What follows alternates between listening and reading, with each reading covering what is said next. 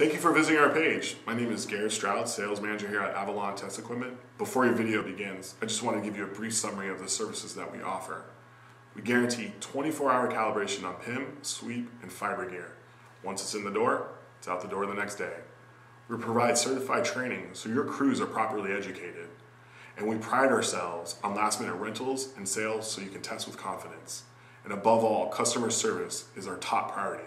If there's any test equipment requirements that we can help be of service to, please contact us at sales@avalontest.com.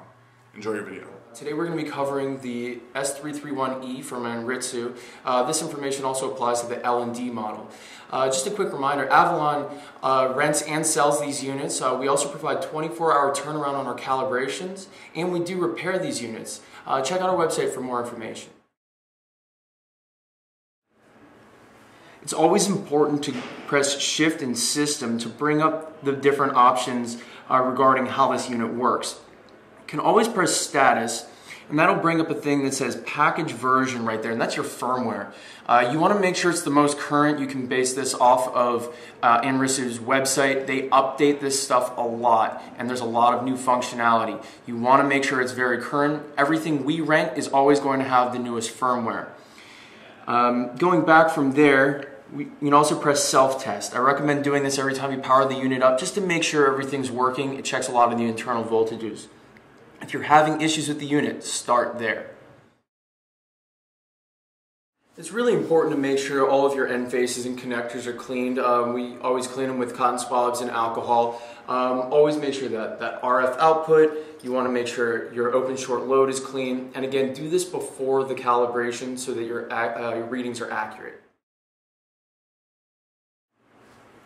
Sometimes these units have a tendency to run really slow if there's a lot of files on there. You can press Shift and File, and you can bring up your measurement recall. This one has nothing on it, but if there's a lot of files, you're going to have all sorts of lag. This is less prevalent in the newer models, but in the older ones, it can really slow things down. You want to delete those files, and the whole system will start running a lot faster. With Anritsu, you actually do a calibration every time you use this unit. So it's calibrated separately by us with higher levels of standards, but then you also have your open short load. Go onto the unit, press Shift and Cal, or on the D models, it's just the calibrate button. Get that started up, connect your open section, press Enter. Switch over to the short.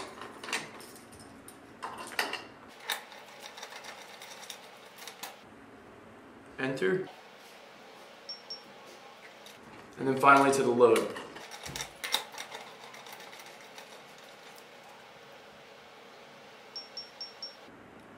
Now the unit is calibrated for the frequency range that you are going to be using.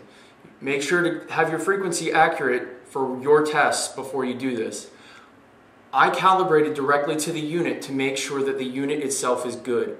In the field, I know you normally would calibrate with the cable attached, but let's isolate to just the unit before we do the cable.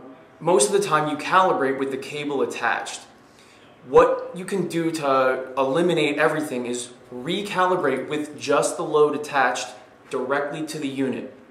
If everything looks good after that, recalibrate again with the cable. Does it still look good?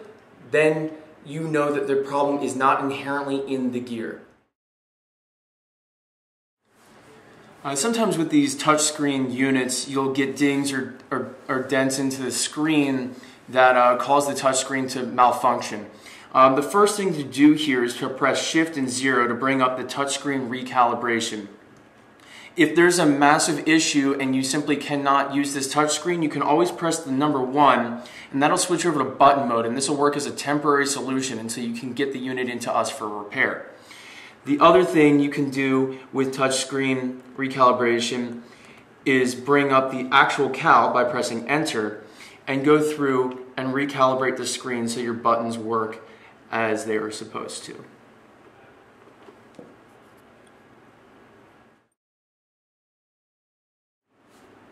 Your time on site can be drastically reduced with a properly trained crew. We offer Verizon approved suite fundamental training with the Anritsu gear here.